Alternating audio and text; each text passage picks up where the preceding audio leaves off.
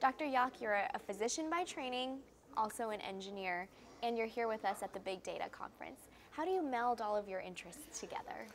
Well, I have a confession, which is I'm only a wannabe engineer. You've succeeded so far. I kind of go where I think there's a need, and I was a interventional cardiologist doing procedures, and there were some aspects of the procedures that were just hard to do, and they weren't always working. So I kind of started trying to design things that would work better, and that's what brought me over into engineering. So you identified something that was missing in your own clinical practice and took that back to the bench. Yeah, I think we have a luxury as physicians of being in the trenches and seeing what things don't work well. That's the whole secret to inventing something, is appreciating the need. Right. And tell me about what you invented. Well, let's see. The first thing that I did was a new balloon angioplasty stenting system. So when I trained, it took 2 doctors to do angioplasty, and the second person was kind of a flunky in the respect that it was easy to mess up the way that the equipment was designed, and I kept messing up, and it made me mad.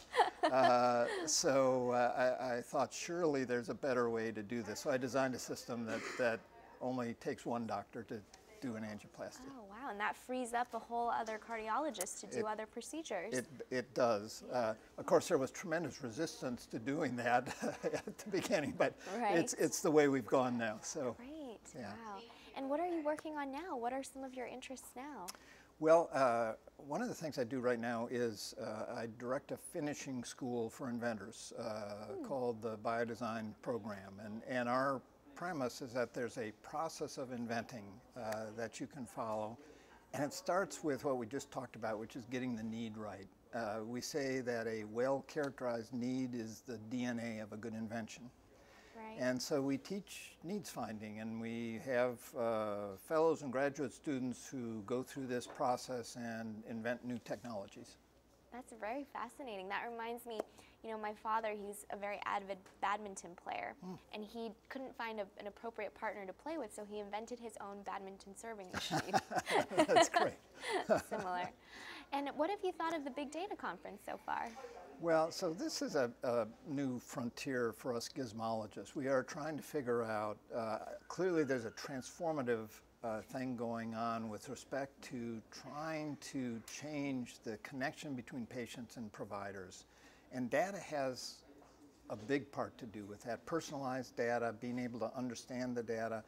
For the device side of things, we need to understand how it is that we can collect the right data, understand it, keep it private, make it manageable for the providers.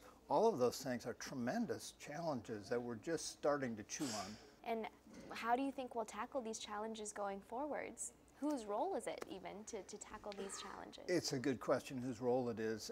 This is absolutely multidisciplinary. So this is going to be a combination of engineers and physicians, providers, of course. But what's interesting is that we need many more kinds of people. We need psychologists to understand how people interface with devices, interface with information.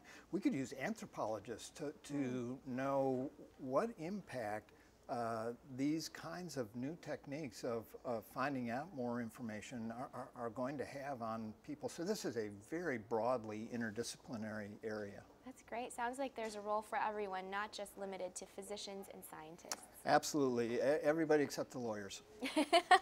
I'm sure they'll play some part too when the privacy issues come in. Well, it was a pleasure speaking with you today, Dr. Yock. Thank you so much for your time.